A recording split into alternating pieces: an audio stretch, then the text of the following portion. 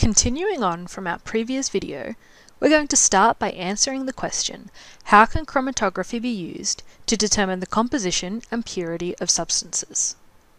In essence, chromatography is a separation technique, so it can be used to separate out different components of a mixture based on the strength of their intermolecular reactions.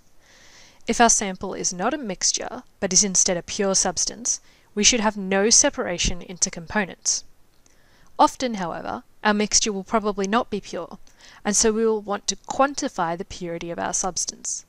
This means we need to determine how much of each component in the analyte mixture, which is extremely difficult to do with paper chromatography. And now we're up to our fourth and final question, what are some different kinds of chromatography?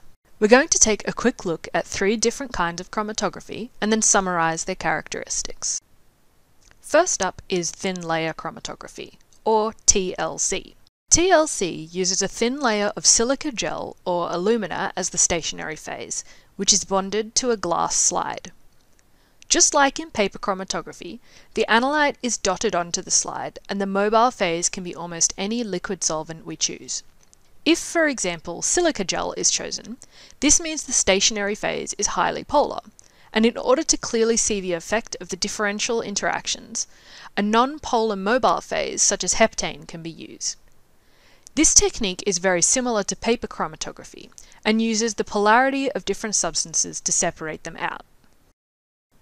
Next up, we're looking at liquid column chromatography. Though it looks a bit different, liquid column chromatography is very similar to thin layer chromatography. The stationary phase is also usually silica gel or alumina, but this time it's packed into a plastic or glass tube, forming the column. The mobile phase is flowed through the column until it is uniformly wet, and then the analyte is added along with more of the mobile phase. Unlike in thin layer chromatography, the components of the mixture can be collected at the bottom of the column as they flow out. Once they're separated from the rest of the mobile phase, they can then be analysed quantitatively using different techniques, so that the composition of the original mixture can be quantified. This can also provide a quantitative measure of the purity of our substance. Column chromatography, as I've described it here, uses gravity to push the mobile phase out through the column, and so the particles in the column need to be relatively large, and the column needs to be relatively short in order to process the sample in a reasonable amount of time.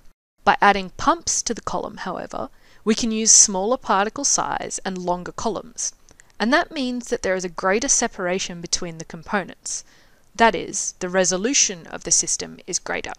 The technique with all these pumps is then called high-performance liquid chromatography.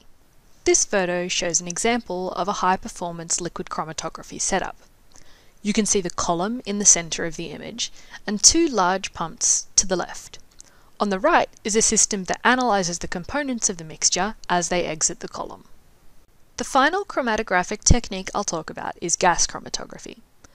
In this case, the analyte is dissolved into a solvent, which is then vaporized, so that it is in its gaseous form. The mobile phase is an unreactive carrier gas, like helium or nitrogen. The stationary phase can be either a liquid or a solid, which can be packed into a column, like in high-performance liquid chromatography, or coated on the inside of a capillary wall. Another feature which makes gas chromatography a bit different is the oven that surrounds the columns, the temperature of which can be very precisely controlled. The analysis begins at a low temperature to separate out the low boiling point components, and the temperature then increases during the separation to resolve the less volatile and higher boiling point components of the sample. So the basis of separation in this case is the boiling points of the compounds. Now we've looked at 4 different kinds of chromatography. We can summarize their properties in a table by comparing their mobile and stationary phases, as well as the method of separation that they are based on. This brings us to the end of our videos on chromatography. Hopefully you can now identify the key components needed for a chromatographic analysis, and you understand the physical basis of separation in chromatography.